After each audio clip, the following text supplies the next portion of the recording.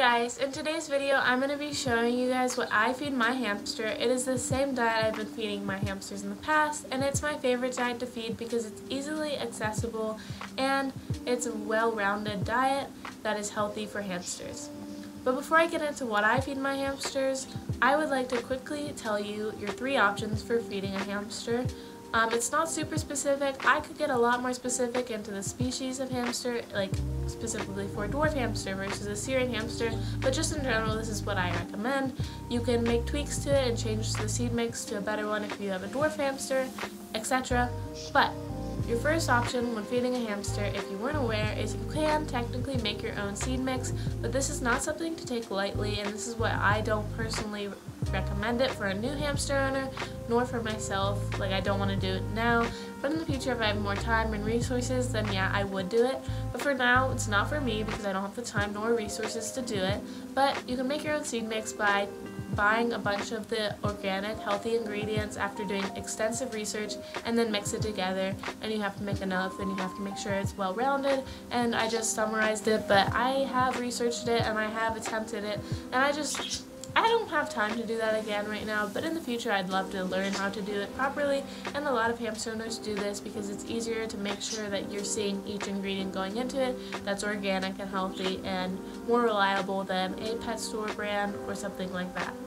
Your second option is a small business, such as a small business on Etsy or eBay or something like that, that makes their own organic, healthy hamster mix or food mix or whatever you want to call it, and this way you're supporting a small business and you're also getting that healthy, reliable mix for a hamster, which is better than most commercial seed mixes.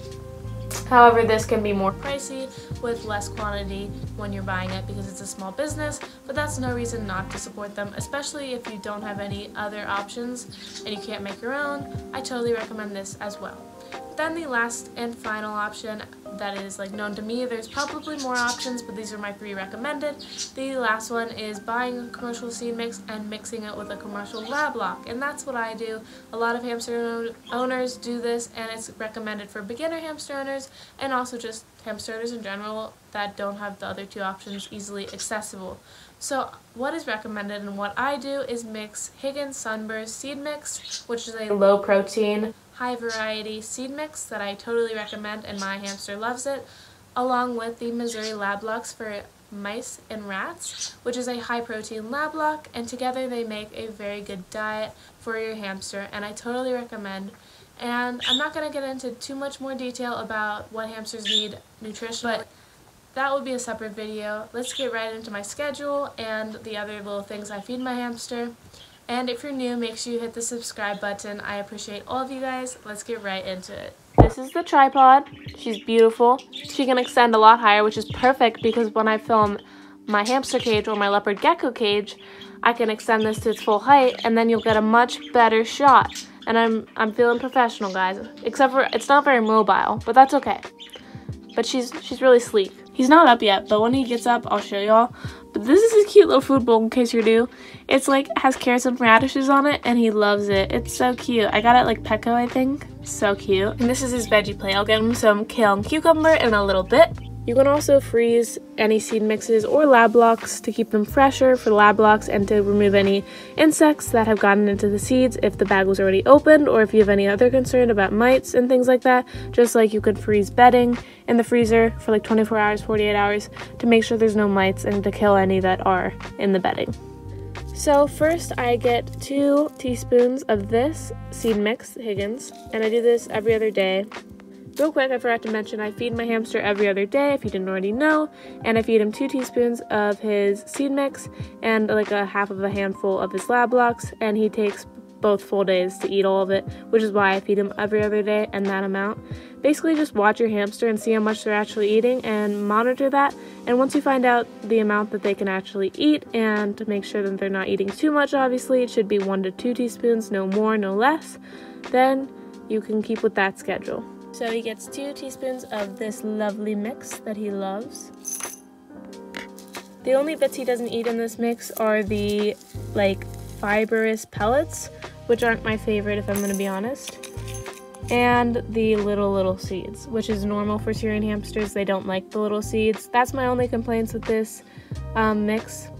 So now we have all of his food in here, and I scattered this around in his cage, which I'll show you in a sec, but let's go ahead and get his lab lock. So as I said, I just grab him like less than a handful, and I kind of eyeball it because I don't have a measuring thing for this, and that seems like a bit too much.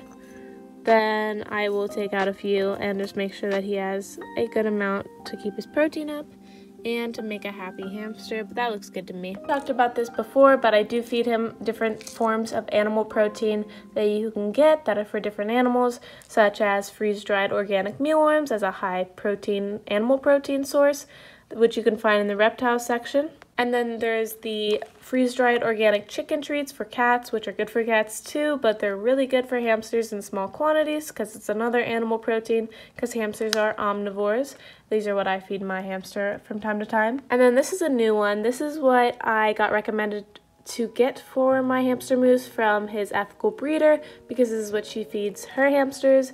This is technically a Canadian treat or a Canadian brand, I'm pretty sure, but you can get it off of Amazon for a decent price for a really good quantity, especially since I have one hamster. And they were just called Grandma Lucy's Organic Dog Treats, and then you really want to get the pumpkin ones because these are hamsters' favorites. And they're really cute. They literally smell so good, and they look just like teddy bear grams, and hamsters devour these. I did technically just give him these last night, like 2, because it's his first time having them since he was a little pup, and I swear he was so happy. But I'm gonna give him another one just because he's super cute today, but I might like break it into pieces and scatter it around, and then I'll not give him another one for like a week or so just to keep them as a high value treat, because these are healthy treats. Also, I know this isn't like feeding technically, but I do change my hamster's water bottle and water bowl every single day, and I clean it out like every other day, at least his water bowl, and his bottle like every time I change it, which is every day.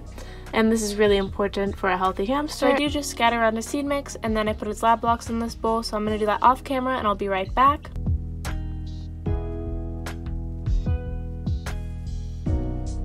But now we're going to feed him some mealworms, but I've said this in previous videos, I just give him a few around his cage and in his bowl. He really does love his mealworms, which is surprising because I've had past hamsters that hated them and loved the chicken, but he loves mealworms, and he's like pretty like, I don't know, unbothered by his chicken, so yeah.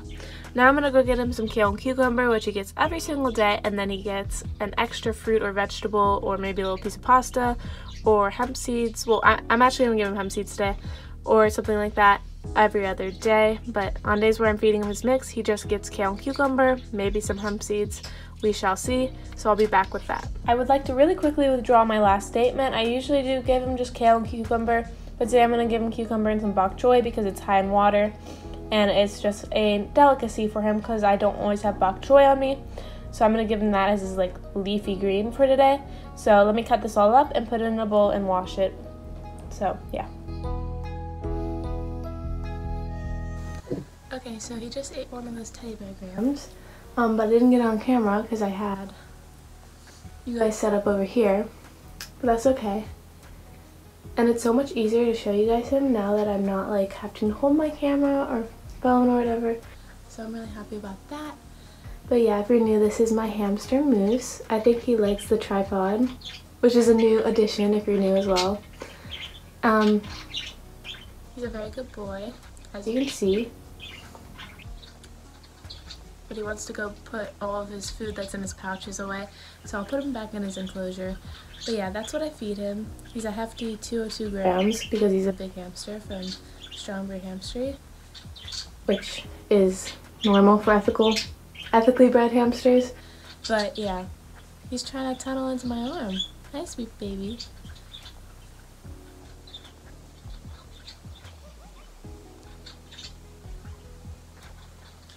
Okay, I'm gonna put him back. He's a bit rambunctious. So that's how I feed my hamsters. They really love it. He'll come back and eat his food. He just wanted to pouch all his other food and his teddy bear grams. But if you want an even cuter video of him eating his 2 teddy bear grams that I gave him yesterday, go check out my shorts, because I just posted a short about that. Guys, I'm still gonna use this tripod, but look. Wait, that's so without further ado, this is the end of today's video. I know it's a shorter video. Next week's video should be much longer because it's going to be on all 5 of my pets, and I'm super excited for that video, so stay tuned. And if you haven't already, make sure you hit the subscribe button, like and comment down below if you wish to, and I'll see you guys in the next video. And I